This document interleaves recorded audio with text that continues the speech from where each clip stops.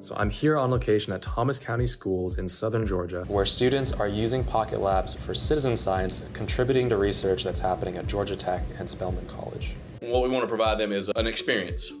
And whether that's, a 30-minute lab, a week-long project, or a year-long project, something that they can have experience and grow with, as opposed to just looking at an assessment and taking a grade on a test. The human impact on the climate system is very clear at a global scale, but increasingly what we want to understand is how that's impacting communities at the local scale.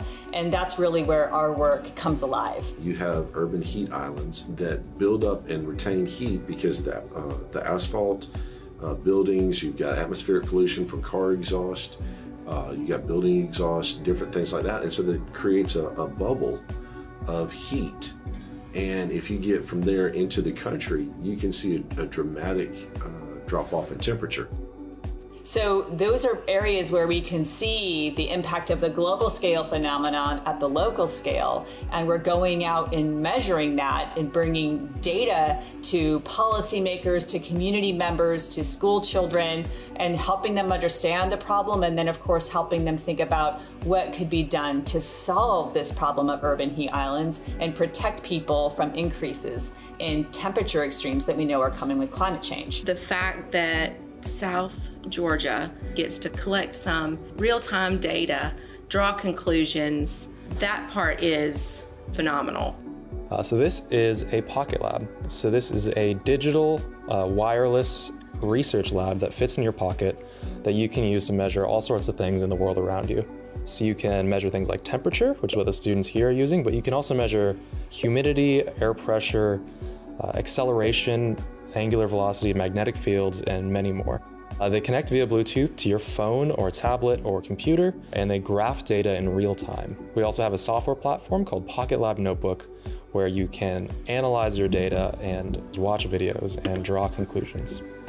Well, we went outside of the parking lot and we determined the temperature of the road, and it indicated that the temperature on the road was higher than the temperature in the grass. So roads could compare to like buildings and pavements in urban areas, and then we also went to the grass where it's like a natural landscape to get the difference in temperatures to show that it's much hotter in urban areas. I learned that rural communities experience lower temperatures annually compared to urban areas. I think that this project will provide a lot of meaningful data about the difference between the temperatures in rural areas like us and the urban heat islands that surround us. It can help everyday people understand how their daily tasks affect the global warming issue and how they can fix it. Big picture, it's important for those students to see how their work is actually affecting the bigger picture too. Kids don't realize the impact they can have. And a lot of kids today are searching for meaning, and they don't know how they can contribute. And this is part of that. They can do something small like this, and then they can start looking for themselves about what else they can do. But it starts the discussion. I think it's always good for our students to see that they are a part of research and they're a part of learning, and for them to be able to actually experiment and take the research and then to be able to see how that translates into the research is very important. I always, as a teacher, always get that question, when am I ever going to use this in my life? Well, there's a great example of when you would have used weather and climate, understand atmospheric science, understand climate change, because those are all directly related to each other. If it inspires one student to go into science, we've done our job.